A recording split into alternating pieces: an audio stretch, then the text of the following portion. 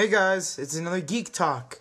Today we're talking about how Xbox Live is being retarded.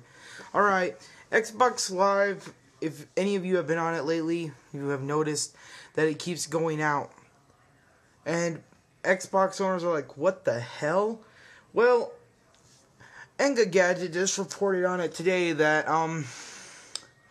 it's almost been 2 weeks since they've been having these outages. What I think the problem is server overloads, man.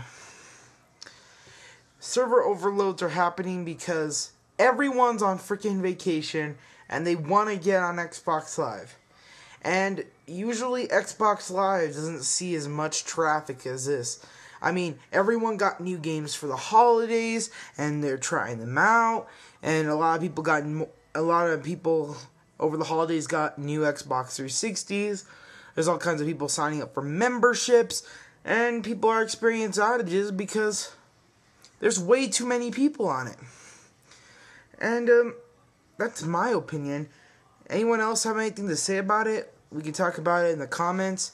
This is a very interesting topic because Xbox Live rarely ever experiences outages. But I think the parents are finally starting to realize that the Xbox One, PS2, and GameCube are dead. And they bought their son an Xbox, and of course they're going to go online with it. And that's what's happening. Alright, later.